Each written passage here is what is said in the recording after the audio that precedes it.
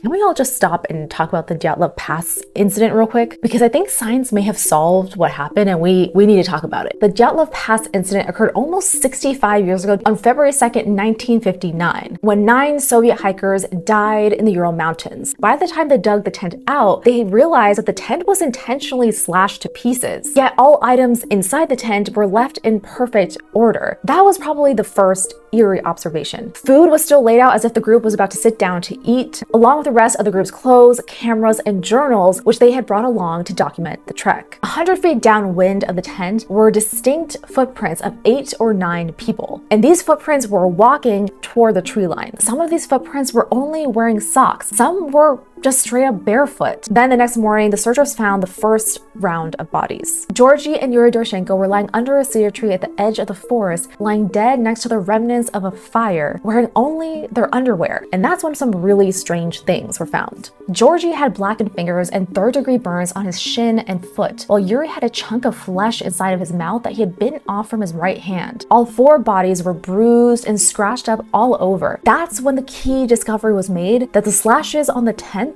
were made from the inside. Something caused these 9 hikers to cut their way through this tent and flee into the night. So who or what made them do this? 2 studies published data that is probably the closest we'll ever get to finding out exactly what happened the night of February 2nd, 1959. The Dyatlov 9 reached Dead Mountain at around 5 p.m. and then immediately get to work cutting deeply into the slope to make their camp. But what the group likely didn't realize is they had cut into a wind slab, which is an accumulation of hard snow compacted by the wind. And by removing this big chunk of slope, there was now no support for the snow slab above, causing it to break off later in the night. This wind slab likely weighed 1,000 pounds or more when it fell on the tent, and probably caused some of those catastrophic injuries to the group members while simultaneously pinning the tent down. This prevented the group from being able to grab their boots or clothing and forcing them to cut their way out of the tent to escape. After this, the group likely fled together towards the tree line, hence why we see all 9 footprints heading towards the forest. And given the various states of undress when the group fled, some most certainly died of hypothermia sooner than others. The burned skin on Georgy and Yuri Doroshenko came from desperately trying to stay warm by the fire, and it's very likely that at this point the group decides to split up. So Dyatlov, Zina, and Slobodin likely attempted to go back to the tent to grab clothes and supplies, while the others stayed to build a snow den so they couldn't stay in their tent overnight anymore. Dyatlov, Zina, and Slobodin, as we know, don't make it to the tent.